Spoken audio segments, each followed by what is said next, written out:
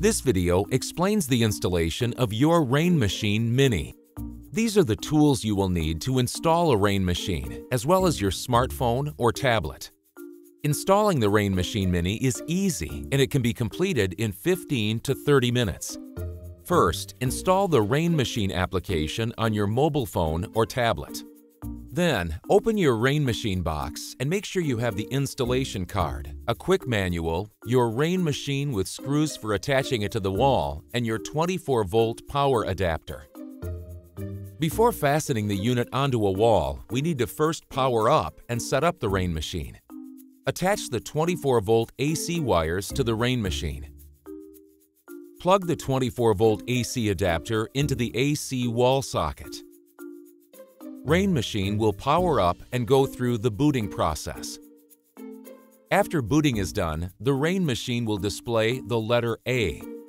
From your iPhone or Android's Wi-Fi setting, find and select the RainMachine Wi-Fi. In order to authenticate the setup, the application will ask you to touch any buttons on the RainMachine. Select and enter the password for your Wi-Fi. Enter a password for your RainMachine. The RainMachine will ask you for your address. The RainMachine will convert your home address into GPS coordinates that will be used to fetch the correct weather for your location. Make sure date and time zones are correct. In order to remotely access your RainMachine, please enter your email address. A verification email will be sent to you. It is important you find this email and acknowledge validation. Without this step, you will not be able to remotely access your machine. Congratulations! Your RainMachine is up and running. Here's how to install your RainMachine unit.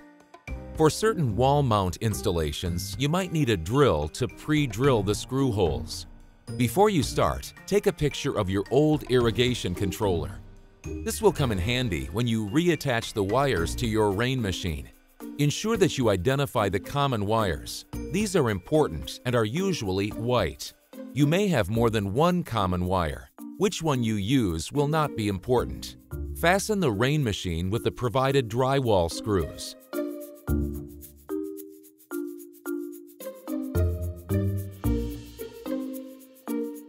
Connect the common wires, the valve wires, and the power wires.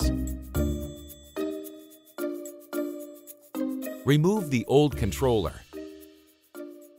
Congratulations! Your RainMachine is now up and running.